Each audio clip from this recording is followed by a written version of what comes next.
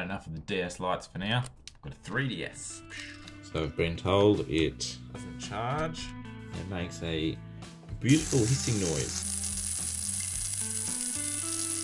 It's got to get over the noise. Let's check if it charges. Nothing.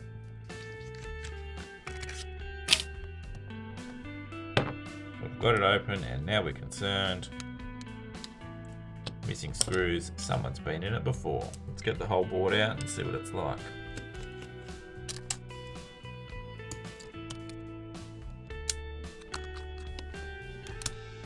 And we have the board out. The coil's looking pretty suspicious. It should not be broken like that. We've had to do coils before on the DS lights. Let's assume it's probably very similar. We'll see what it tests like under the multimeter. It should be from here to here. We should be getting a buzz. From here to here. Also nothing. For reference. There's one. This is our donor board, so you can see. Not a liar. Beeps that way, not this way. Not this way. So that one's good. Let's swap them over.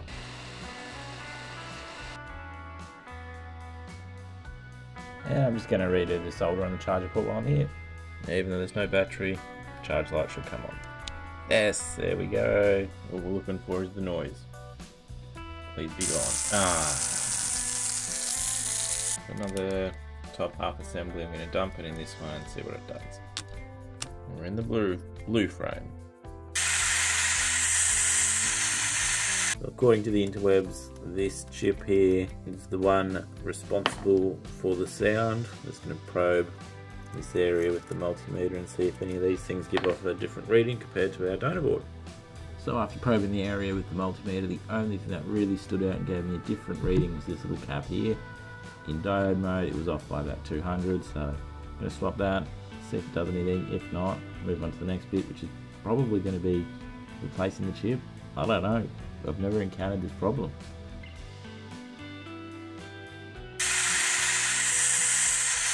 Right, this console's giving me some curry, so let's take a quick break to talk about the best 3D printing company in the world, PCBWay. Are you ready to revolutionize your 3D printing process with PCBWay's state-of-the-art 3D printing services?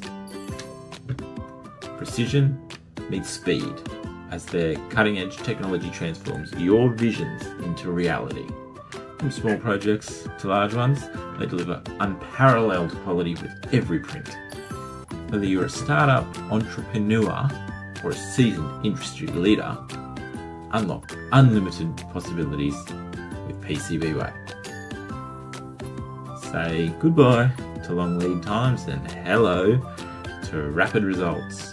With their expert team and advanced machinery, your projects are in safe hands. Now, even if you're not after any 3D printed stuff, they also have a web store which stocks awesome tools, toys and merch, so there is something for everyone. There will be links in the description below so you can check them out for yourself. So given that capacitor did bugger all for me, I'm removing the chip now off the donor board. We're going to try and reball this chip. Keeping in mind, I've never reballed a chip in my life before, so this could be a disaster. There's 121 balls on this chip. I'm starting at a 0.45mm ball. I don't know if that's right. And those balls started touching way too hard, so I've abandoned that one. We've done it again. 121 balls in 0.4mm ball size. Come on. Oh, you little bitches. Had a few that bridged on that chip, so we're going to clean the chip off and we're going to try again. Again, I've never reballed anything. I'm trying to do it by hand, no stencil.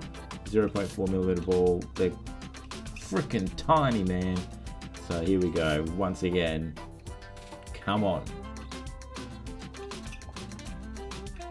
I did get another bridge down the bottom right corner this time, but this one being on the corner, I'm going to use my desoldering braid. Hopefully we can just remove those 4, redo those 4, rather than trying to do all 121 again, because holy smokes, it takes a bit of time and patience to do this.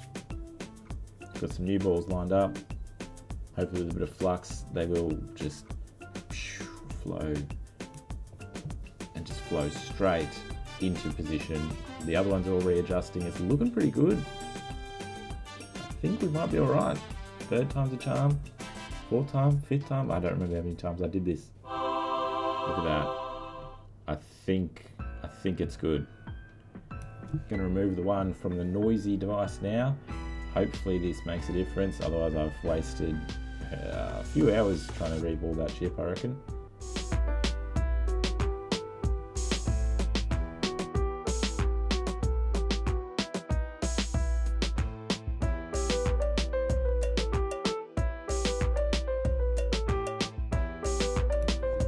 Potentially a bit too reckless with removing and cleaning that because I've lost 2 pads.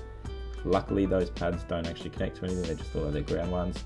I am going to put little replacement pads in place because I've got the balls on the chip and I want those balls to have something to stick to. So I'm just applying a bit of solder mask to the back of the pad and then sticking the pad in place. Moment of truth, we're heating the new one up, putting it in place. Seems to be all good. It did its little flux dance. Let's find out.